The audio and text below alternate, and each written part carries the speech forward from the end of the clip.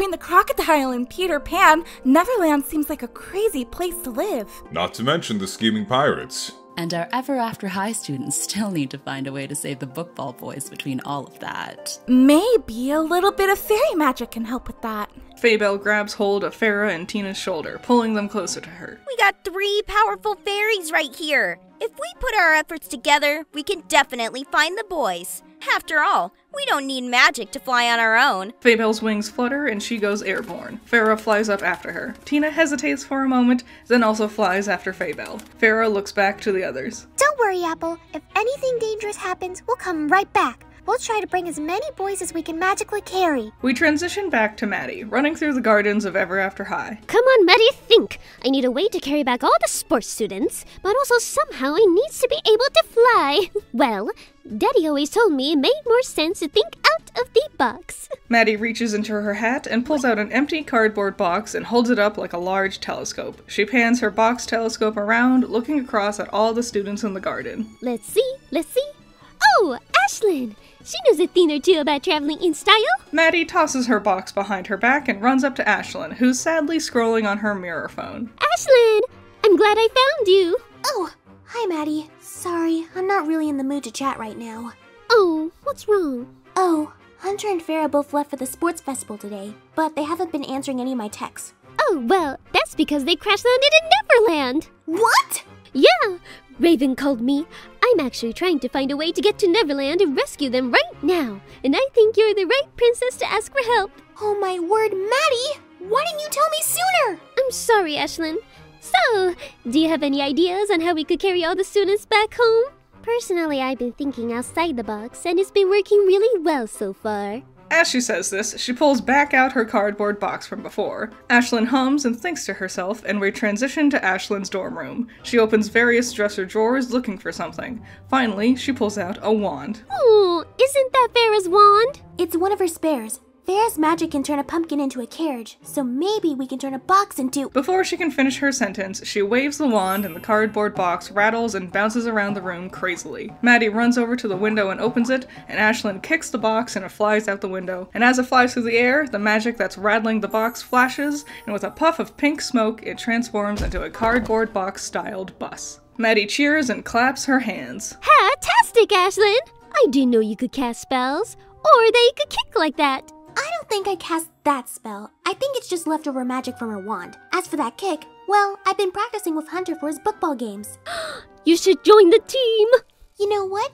Maybe I should. Maddie grabs hold of her hand and pulls her away. Come on! We may have a bus, but we still need to make it fly. We cut back to the fairies, flying over Neverland. Faybelle looks over to Tina. So, can you really not cast any spells and stuff? Faybelle! What? I just thought pixie dust was Tinkerbell's whole thing. No, I haven't figured out how to use my pixie dust to actually cast spells yet. I mean, you two are the only other fairies I've ever met. Aside from my mom, of course. Farrah and Faybelle share a look and fly closer to Tina, smiling at her. Hey, once we find a way to get back to Ever After High, maybe you could come visit us. Totally. And we can, study spellcasting together and whatever. Oh, thanks, girls. That'd be great. The girls keep flying and enter the jungle. Farrah gasps and points, finding Peter's tree fort, and the girls fly closer, sneaking behind the leaves of the trees to peek into one of the holes in the walls. The bookball boys are sitting on the floor together, and Peter is flying around trying to hand them various animal-themed headbands and masks. Okay, let's see here. You seem like a perfect fit for the bunny ears. Oh, good. He says, putting the ears on uncertainly. Sparrow groans and stands up. I'm not wearing this stuff. None of us are. Oh, come on. Lost boys always wear these things. I told you, we aren't lost boys. Yeah, some of us might not want to follow our destinies the way our parents did, but that doesn't mean you get to decide what our destiny should be instead. The rest of the boys cheer and stand up with Sparrow. Peter suddenly roars with anger, dropping the childish act. I said sit down! The boys fall back onto their butts, startled by his suddenly stern attitude. He's stopped acting like the carefree kid and is now showing his true age. That's not fair, is it? I don't get to choose my destiny.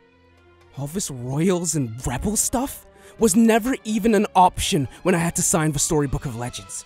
I don't want this destiny anymore, and the least you all could do is just keep me company. Just for a while.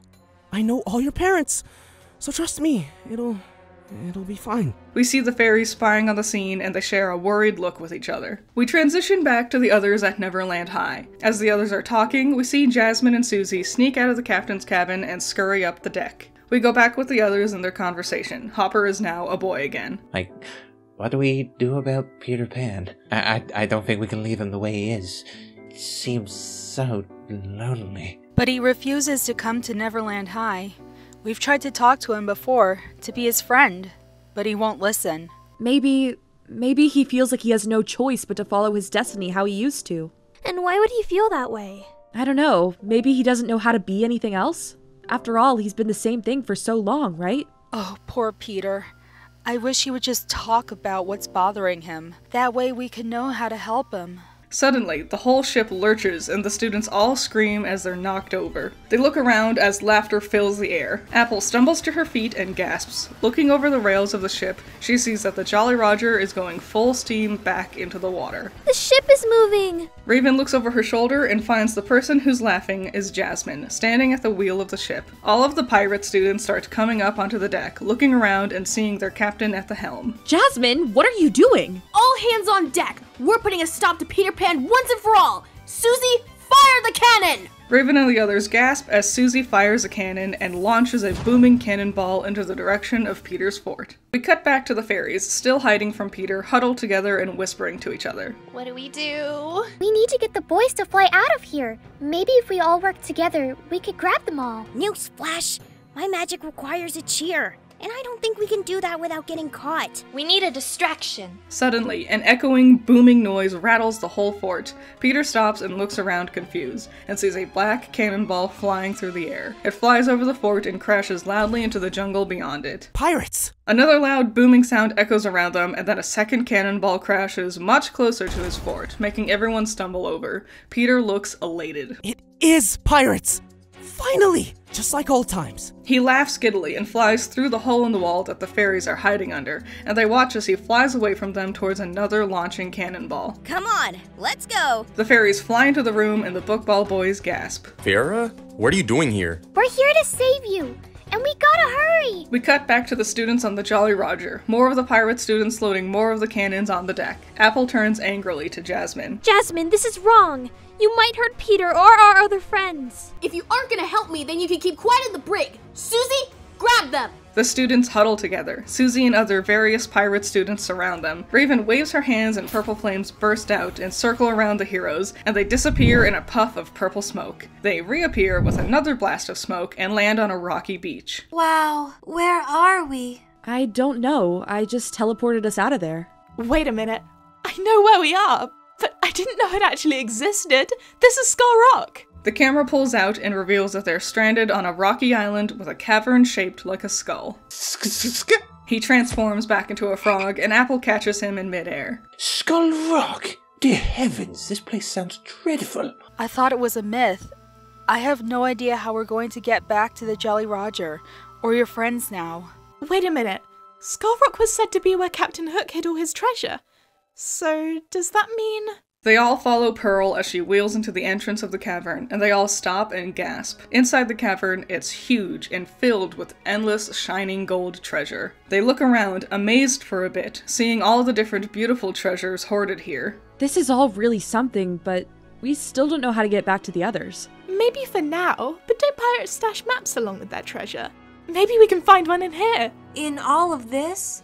It'll take us forever after to find it. Well then, we better split up and get started. Raven pushes through the jewels, opening a treasure chest, and after looking for a bit, continues to run off. Meeshell and Pearl follow her lead and rush off with her. Apple, Hopper, and Iris go in a different direction and start searching too. We transition to Maddie and Ashlyn inspecting the cardboard bus. Ashlyn sighs, putting a hand on the side of the vehicle. Well, it'll run, but I don't know how to drive it. Don't worry about that.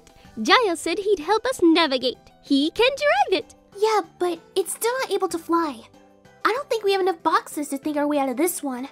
Maddie pulls Earl Grey, her pet dormouse, out of her hat. He's sipping his own tiny cup of tea. Maybe Farrah's wand could turn him into a giant eagle or something. I don't think it works that way. A loud neighing sound startles the girls, and they look up to see a Pegasus flying overhead and disappear into the forest. But maybe we don't need magic to solve this problem. Come on, Maddie! The girls run through the woods and run into Rosabella, who's enthusiastically feeding and caring for a whole herd of Pegasi. Oh, hi girls! What are you two doing here? Rosabella! This is amazing! I didn't know there was a Pegasus herd at Ever After High. Yeah, they're actually really picky eaters. They only like eating freshly baked caramel apples, and a lot of people don't know that. Rosabella! Do you think your Pegasus friends could help pull a bus for us? A bus? Why? What's going on? The sports festival students crashed, and we need a way to fly there to get to them. Oh my goodness! Daring and Dexter were on that trip! Rosabella suddenly becomes confident and pulls out several caramel apples from her bag. Here, girls, let's start leading the herd to your bus. We cut back to the students searching for a map amongst the treasure. Apple opens a treasure chest and sighs, closing it again sadly. Noticing her dour mood, Iris walks up to her. What's wrong, Apple? I just keep thinking about poor Peter Pan. I know my destiny is a lot easier than others, so a lot of people think it's easy for me to say we should follow our destinies. But when I see people like Peter, and the destiny he's stuck with, well, it makes me really start to doubt myself. No one's destinies are easy. And honestly, not following your destiny doesn't make things suddenly easier for people either. But if Peter didn't follow his destiny, he wouldn't be like this. He would be happier. He'd be willing to talk to people about what's bothering him. We don't know that for sure. And honestly, it's not important. Apple, listen. There's no point worrying ourselves over Peter's decisions from the past. What's important is we find a way to help him now. Help him with his future. We always talk about destinies like they're set in stone, but our stories aren't even over yet. No one's is. It doesn't matter how old Peter is, he still has time to change his destiny, and that's going to be true for all of us too. Apple smiles and Iris places a comforting hand on her shoulder. Thanks, Iris. We switch over to Raven, Pearl, and Meeshell, all three girls digging through gold coins and jewels. This'll take us way too long. The Jolly Roger's gonna destroy the island at this rate. Raven's hands glow purple and a smoke trail swirls around the room before stopping in front of a huge pile of gold. Before diving into the pile and pulling out an old rusted treasure chest. Raven cheers as her spell brings the chest to her and the others regroup around her. Oh blast, it's locked. Hopper says, taking a closer look at the massive rusted lock on the front of the chest. Stand back, everyone. I got this. She pulls out one of her croquet mallets and with a hefty whack, the lock bursts off and flies majestically through the air. The others cheer and quickly open the chest, pulling out a large map. We cut back to the fairies and the bookball boys, looking at a hole in the wall at Peter, flying around and laughing as cannonballs fly through the air. Gotta get out of here before Peter notices us. We can't all go at once, though. We'd be too easy to notice as a group. The group nods and Faybelle takes a step forward and says a cheer. We don't have time to stand around. Get Daring and Dexter off the ground. Blue sparkles float around the two boys, making them start to float along with Faybelle. The three of them quickly fly out of the hole in the wall. Farrah turns to Hunter. Quickly! Make a wish! I wish me and Humphry could fly. Farrah waves her hand and Hunter and Humphry sprout wings that look just like hers. The three of them follow behind the others. Tina turns to Sparrow, who's the only one left. Now get us out of here! Tina waves her hands a bit and a few little gold sparkles appear, but nothing happens. What's the holdup? I'm sorry. I really thought I could do it this time. More sparkles appear, but again, nothing happens. Sparrow looks out the hole in the wall and sees Peter start flying back to the fort. Forget about it for now. Come on, we gotta hide. The two run into a closet and keep the door slightly ajar so they can peek out of it. Peter flies in and looks around. Boys? Boys? Why can't things be like they used to be? Well, they couldn't have gone far anyway. He quickly flies back out the hole in the wall and Sparrow and Tina poke their heads back out. We have to go after him! Let's go! The two run out of the fort and start running through the jungle on foot.